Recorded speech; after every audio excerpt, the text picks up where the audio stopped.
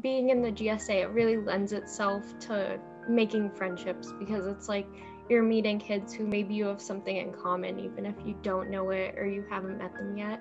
So what we really want to do is like to make friends, in the simplest way possible, just join a club and you can meet other people like you. And then we would use weekly Zoom meetings. We would play games together so we can kind of like have a bond like beyond just being in a club together. And so it was really nice to kind of like have an extra bond like beyond just the club. So that really lended itself to kind of motivating everyone to show up, I think.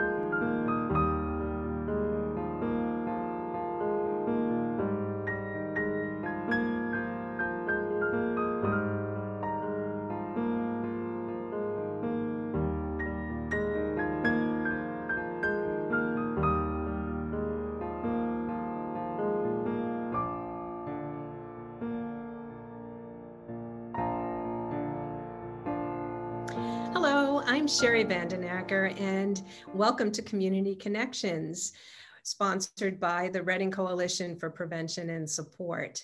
Today, we're going to be talking with the Gay Straight Alliance at Reading Memorial High School. And we have with us Ellen Richards, who's president of the Gay Straight Alliance, and also Ms. Sharon Burke, the club's advisor. Thank you so much for coming on today. Thank you, Sharon.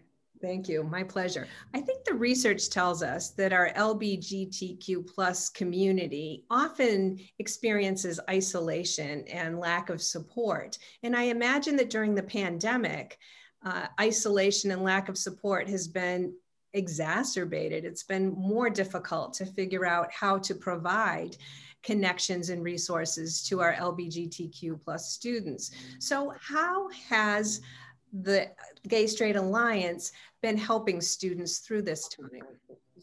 Well, we've been very fortunate this year.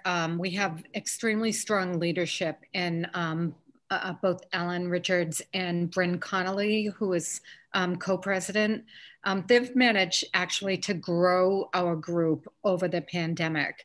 So we're actually stronger and have more members than we did last fall. I was just looking through my camera roll and I noticed, the stark differences. And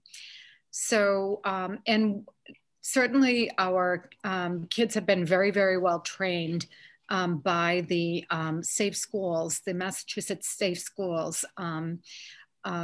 Both of them have been pretty active, especially Bryn Connolly. She's been attending monthly meetings of GSA leaders across the state. And other GSA leaders and advisors, such as myself, the adults, were meeting virtually most of the pandemic. One of the first things we said was like, how are we going to stay connected? In fact, the first day of the pandemic, Ellen, I'm not sure if you remember this, but the day that we were dismissed from school was actually supposed to be the GSA prom that night. And I think it was at Woburn High School was supposed to host it. So that was like one of the first events to be canceled. And we were really disappointed because that was the first year Reading had attended, a GSA prom. But let me turn it over to Ellen to say more. Oh yeah, I think like it really, being in the GSA, it really lends itself to making friendships, because it's like you're meeting kids who maybe you have something in common, even if you don't know it or you haven't met them yet. So what we really want to do is like to make friends, in the simplest way possible, just join a club and you can meet other people like you. And then we would use weekly Zoom meetings. We would play games together so we can kind of like have a bond like beyond just being in a club together.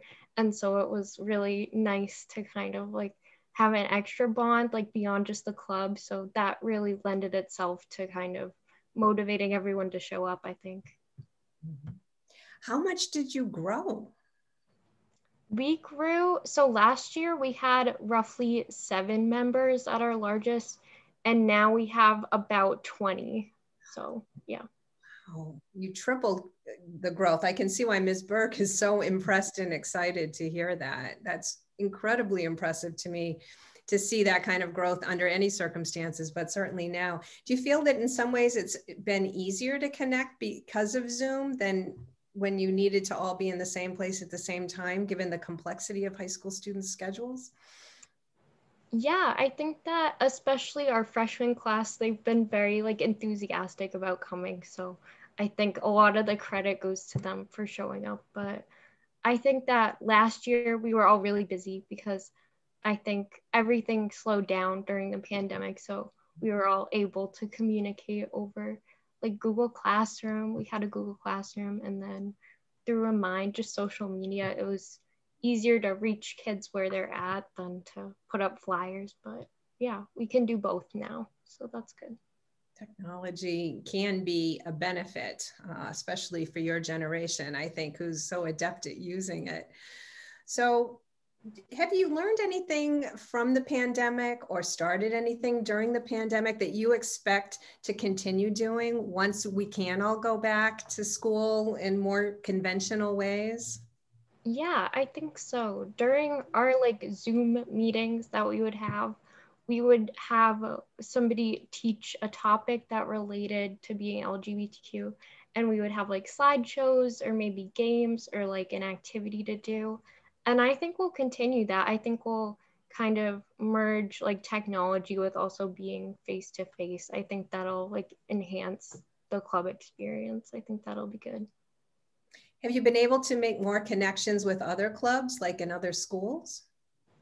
Yeah, we've been able, especially through social media, we've been able to contact other GSAs and see what projects they're working on, and then kind of have that like bridge the divide between schools. So that's nice too. Yeah. Great. This is a gay straight alliance. Do you want to talk some about who you encourage to join the club? Yeah, so we're especially centered on like anyone who is on the like queer spectrum, like of who you're attracted to. And then also if you're like gender nonconforming or like you just don't identify as like the gender you're assigned at birth, that's what being trans is. And then non-binary, and then anyone queer. And then we also love having allies too. Yeah, anyone who wants to come and support us. Yeah. I'm sure we all love somebody who doesn't identify in traditional binary ways. And so I love that the Alliance really does welcome all people who recognize and celebrate many forms of gender expression. I think that's so important. And for people to know if they want to support someone in their life who doesn't identify in a straight binary way, that this organization exists at the high school and that they can go and be an ally to the community. I think that's so important. So, Ms. Burke. Yeah, I wanted to say that, go back to what Ellen was talking about. They do a lot of education in these meetings. Some of the slideshows, I mean, they call them slideshows, but really they delve in pretty deeply to some very complicated issues about identity and sexuality. And for example, these kids have helped us rethink our curriculum, what we teach, how we have how LGBTQ writers, historians, scientists have been marginalized, almost erased out of the curriculum. And how to bring them back into the curriculum, or at least recognize the fact that they have an LGBTQ association, regardless of whether that, their sexuality or gender expression has anything to do with their field. Often we learn about events or inventions, but not the people associated with them. And as if, the silence is indicates something to be ashamed of. And so these kids have really helped us free up our curriculum in that regard. Also, they just go into the most fun stuff, sometimes the history of drag. Ellen, I just loved that week. That was really good. And so I came away learning that about the close family relationships that are built in drag houses. So oftentimes we hear this very, very sad stories about LGBTQ kids being rejected by their parents.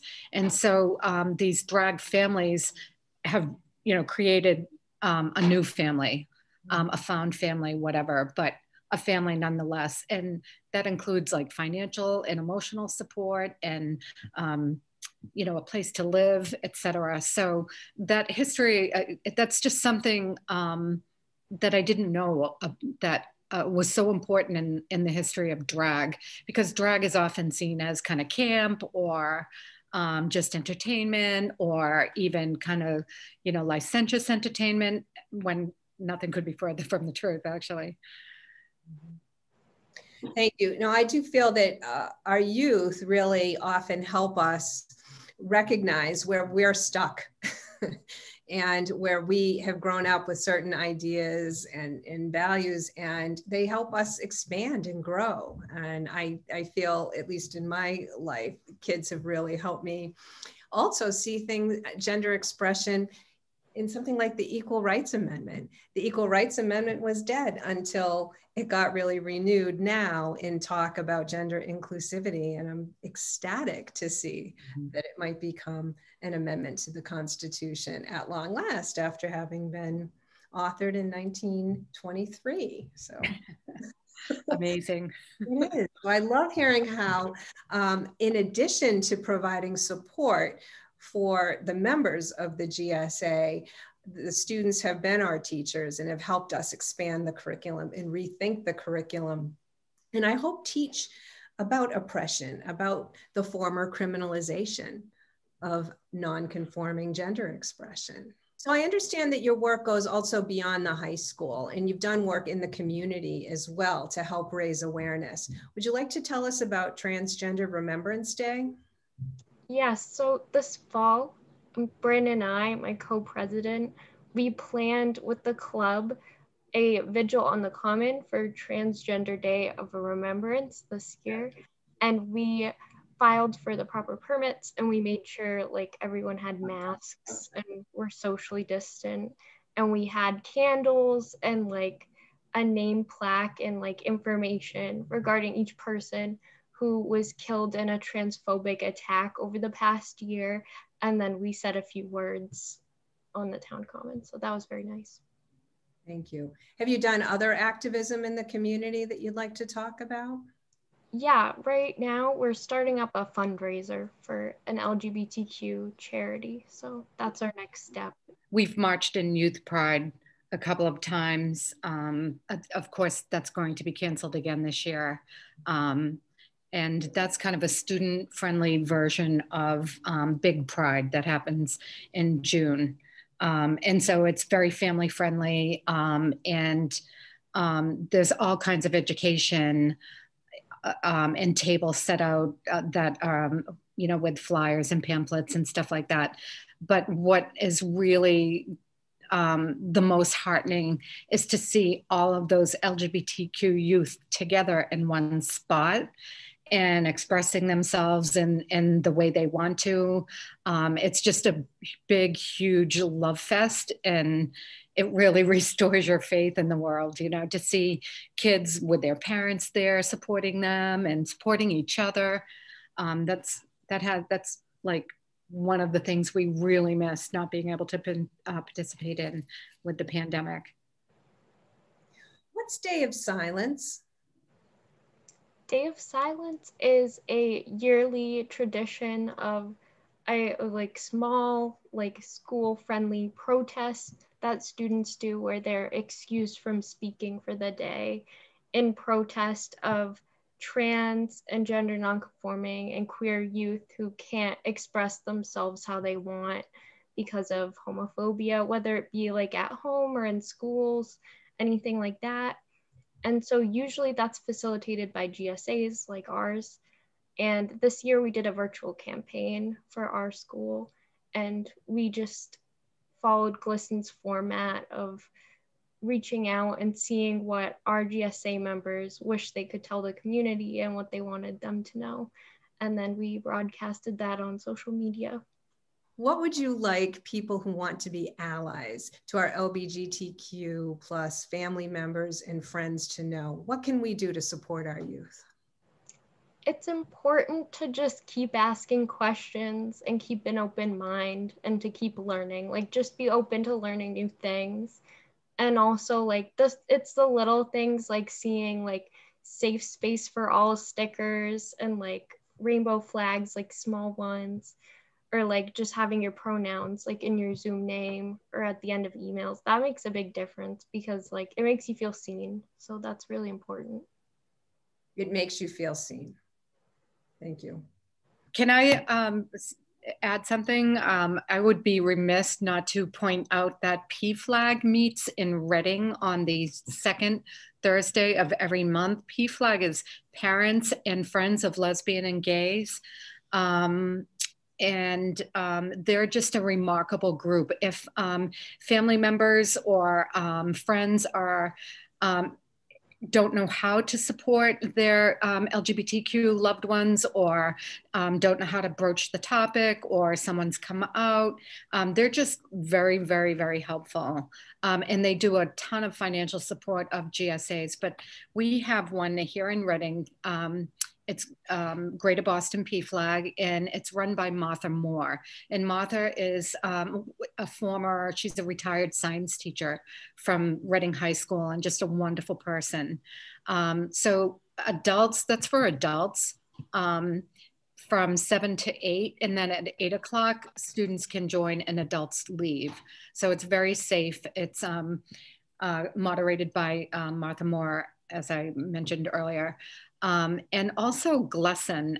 If you're looking for really serious research on LGBTQ issues, GLESSON, which is, oh my gosh, I'm forgetting exactly what the acronym stands for, but it's GLESSEN, and it's something about education and social networking for gay and lesbian people.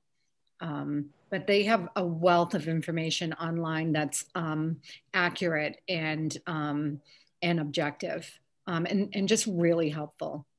And if I could just say one more thing about support, you asked the question, what can allies do to indicate their support of LGBTQ kids? And I know that it sounds like a big alphabet, and it's very complicated. And what is gender expression, and what is sexuality, and what is the difference between the two? Those things, it's not easy for everybody, but kids and LGBTQ folk in particular are very forgiving about mistakes that are made with good intentions and stuff like that. So I would echo what Ellen says about support, and just listen, ask questions, and indicate that you're gay friendly, and that goes a long way. Well, I can certainly see why the club has grown and is thriving under the leadership of our student leader and our faculty leader. Thank you so much. And thank you for letting us know about this resource in the community that I don't think enough of us have known about previously. Thank you. Thank you. Thank you.